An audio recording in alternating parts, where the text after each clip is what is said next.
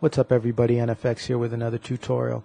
In this tutorial I'm going to talk a little bit about rendering WAV files and just doing a quick master on your WAV file and getting it ready for CD or MP3. First I want to talk about some rendering quality. In FL Studio, if you go to Options, Audio Settings, you'll see that you can obviously select your output, which is your card or your driver that you want to use, your clock source, your ASIO timing, and all this other stuff. But what's important, one of the important things here is the interpolation, and that's for the mixer. And what basically that does is that says I'm going to use a certain amount of quality when I'm rendering the track, and you can set this low linear, which is the lowest quality. You could set it to 6-point Hermite, which is a pretty good quality, or you can set it to one of these sync depth ones. Now, the higher the quality here, it's going to warn you it's slow as hell. But the higher the quality, the harder the computer has to work to reach that quality, and that's why you're going to get a lot more CPU usage and possibly some stuttering or something like that. But if you experiment, you can go to the, probably, I can use sync depth 64 on this particular computer, but 6-point Hermite is very good as well for just regular playback. And the next thing, that's just during when you hit play in FL Studio. That's what interpolation you're going to listen to. That's how it's going to render the sound for immediate real-time playback. Okay, so you can have it set to something low, like a linear or a 6-point Hermite, but when you're ready to actually take your track and burn it down, what you want to do is go to File, Export, WAV file. The reason why you want to do WAV file is you're going to get a better quality WAV file, and also if you're going to do any post mastering to your file, it's always better to do it to a 32-bit or 24-bit file, because the audio is going to be cleaner, the effects are going to be cleaner, and you're not going to have a lot of clipping problems if you decide to to try to maximize your volume through various means. So we'll select WAV file, and then we'll give it a name, and in this case it's using my file name with a wave at the end of it. So I'll hit save, and then I'm going to have these options. Now here are the important options for rendering. Basically, want to make sure I'm going to render it to a wave. My wave depth is going to be 32-bit 0.24, which actually that's what will render it into a 24-bit file. It'll compute everything at 32 bits, but it'll render it down to 24-bit file. And then my sync depth for the rendering quality is also at 64. Now, remember, the sync depths are a lot slower than the first two options, but the quality is also better. Now, when I've done some of my own tests, and in my own tests, I did not see a great enough difference between 64, 128, and 256 for me to use 128 or 256. Sync depth 64 seemed pretty darn good, so that's what I use. But if if you want to go higher, that's obviously your prerogative, but it will take a long time to render. Then on the other options here, I have these three options highlighted because the alias free TS404, even though I don't use 404, the TS404 very often, I just leave it on because if I ever did use it, I'd want it on. HQ means high quality for all plugins. That'll basically tell your plugin if it supports it. It'll tell your plugins, hey, render in high quality and give me some high quality output. And then disable max poly, and that's basically just going to allow as many notes as need to be play all at the same time. These options here, you can split mixer tracks, and if you have that selected, what will happen is each one of my mixer tracks back here in the mixer will get split into its very own wave file. And that's useful if you're going to give your track to someone to remix in like Pro Tools or something like that. You can tell it to split the mixer tracks. It'll basically create a kick track, a snare track, a hat track. Whatever you have in your mixer will all get sent to their individual wave files. But I don't want to do that. Save acidize. That's for putting markers and loop points and things like that within your wave file for acid to use. I don't use acid very often, so I don't need that. And save slice markers again. That's just putting some data in the wave file to tell it where the slice markers are. But since I'm rendering a finished product, I don't want that either. These two options are more useful if you're just rendering a loop and you want to, you want to have loop points or slice markers in it so it knows how to play it back at various tempos and stuff like that. Okay, and then the final thing is my looping mode. I always leave the remainder because if you have some trailing note that needs to, fade or decay naturally, if you had this set to cut, it would just cut the note off and it wouldn't sound good. And if you have it set to wrap, it'll play that sound at the beginning of your file, which is not what you want. So I have leave remainder, and then I would hit start. Now in this case, I'm not going to hit start because I've already rendered the file, but it'll start, and then this progress bar will basically go, and then when it reaches 100%, this dialog will close, and you'll be ready to go. Okay, so now what I'm going to do is load up the pre-rendered file. Okay, what I've done is I've opened up a file that I've rendered out of FL Studio. It's not the file that I showed you before, but it's another file that I just had already to go. And basically, here you can see down here that it's a 32-bit file. Right down here at the bottom, you see it says 32-bit, and it's obviously a stereo. When the top half of this is I guess the left, and this is the bottom half is the right. And what I'm going to do is just expand the window a bit so we can see the waveform better.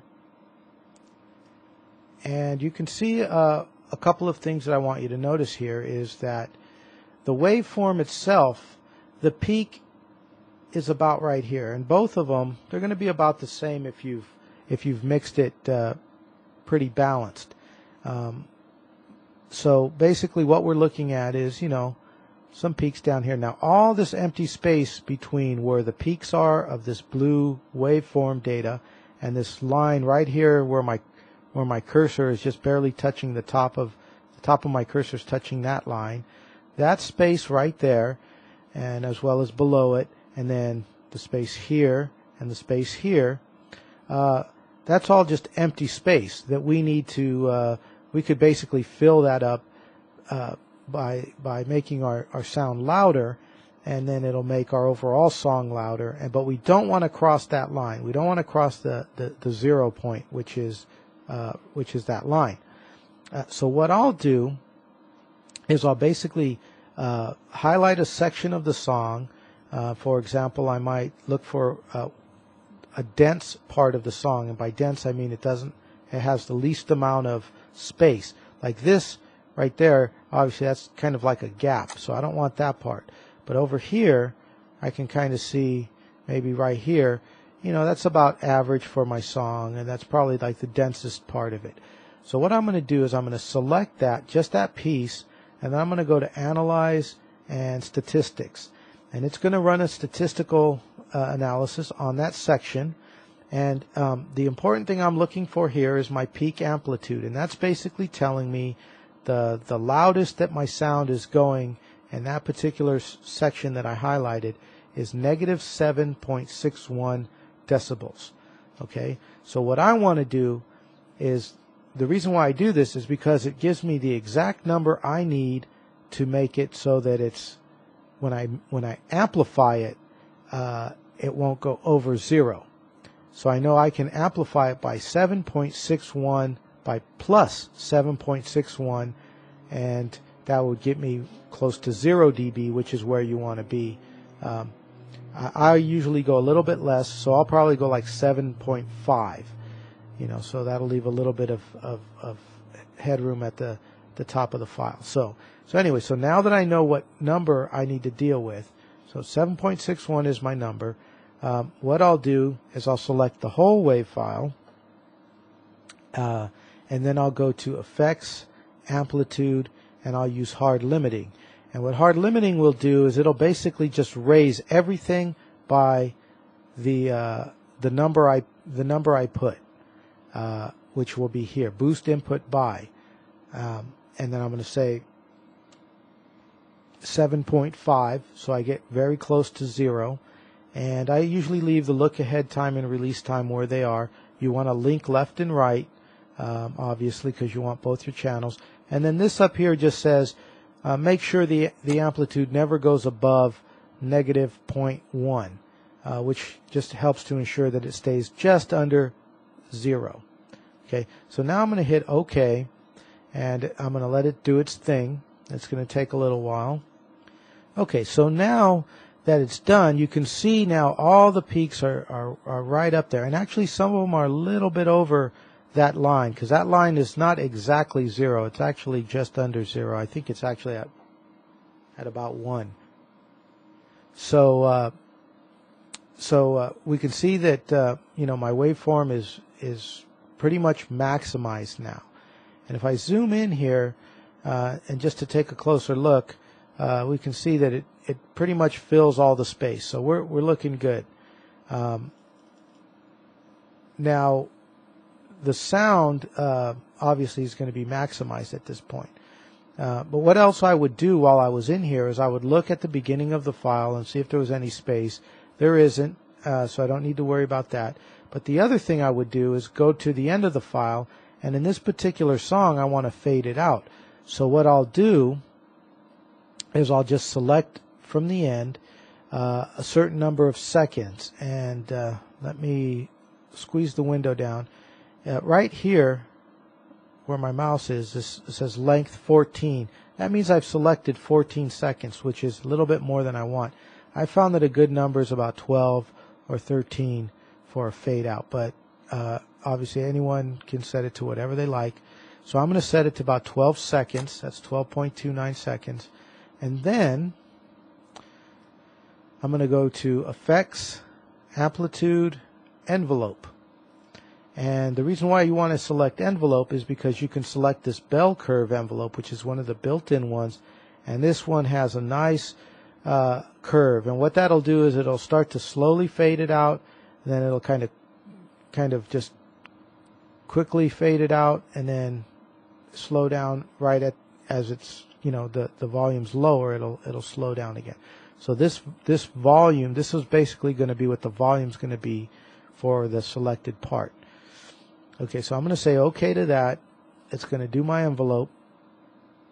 And now when I go look at my envelope, you can see, I'm going to zoom in on that part, and you can see that that it's faded out. And if we listen to it, you'll hear that it's got a nice fade out. It's not too fast and it's not too strong. It's not too fast and it's not too slow.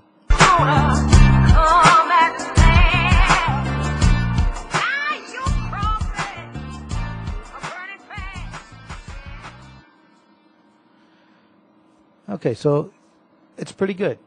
Another thing I can show you real quick is that if we go to one of the loud parts of the song, like let's say this part, for example, I'm going to play it.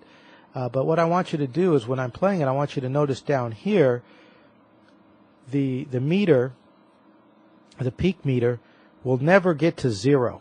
And that's a good thing. And especially these two little rectangles here will never light up. If they light up, it means we're clipping, and that's a bad thing. So I'm going to go ahead and hit play. Southern man, you better keep your head. Don't forget what you... Okay, so you can see that I've got it as loud as I possibly can without clipping. and that's what you're going for. Okay, so now what I would normally do is I would then select Edit, and you can't see it, so I would go Edit, Convert Sample Type, and then I would convert the sample rate to 44:1, and I would set the resolution here to 16-bit. And what that's going to do for me is that's going to basically make this WAV file so that it's ready for a CD. And I always like to keep a WAV file ready to be burned to CD, because it's much better if you burn a WAV file to a CD than an MP3 file.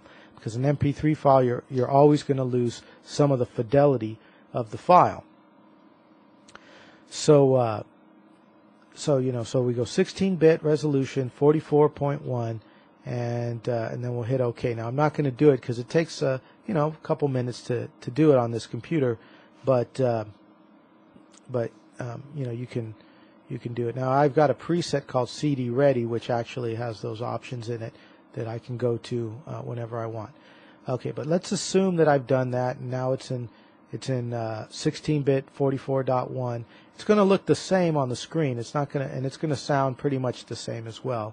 But then the other thing I'll do is immediately I'll go to File, Save Copy As, and then when it asks me what I want to save the copy as, you can see it's defaulting now to MP3 because I do that so often it remembered what I wanted to do, and then I set that to MP3. Now on the options for the MP3, in this case I'm doing the MP3 for like SoundClick, and SoundClick has their own player that if you don't encode it right, it's going to play back really slow. So for that, I don't have my preset here set for that. But for that, what you basically want to do is go to 128 kbps, 44,100 hertz stereo. You want a constant bit rate, and you want just regular MP3. And obviously this is all settings that may be slightly different in your own wave editing software. The codec you want is not current best quality. You would think that's what you would want, but it won't play right at SoundClick. So you can go with like legacy high quality, and that ought to be good enough. Everything else you could set or leave however you want. If you want to set the private bits and copyrights and all that. And then you hit OK, and that'll save a copy of it in MP3. And then when you're done, you should end up with a WAV file that's CD ready, and the loudness has been maximized, and you should end up with an MP3 that you can upload to places and share with your friends and do whatever you want with that. And that's my quick mastering technique. It took me probably longer to explain everything than it does to actually do it, because when I'm ready to do it, all this is just like automatic for me. I don't even have to think about it, and it's so much of a habit. So anyway, so I hope you guys learned something, and send people to the board, post messages, questions, etc. on the forum, www.warbeats.com. Free tutorials, free online help. I'll even review your tracks if you post them up. And so far, it's been a really great atmosphere on the board. I mean, there's virtually no haters on the board, which is cool. And I just want to say thanks to all you guys who are helping out. And that does it for this tutorial.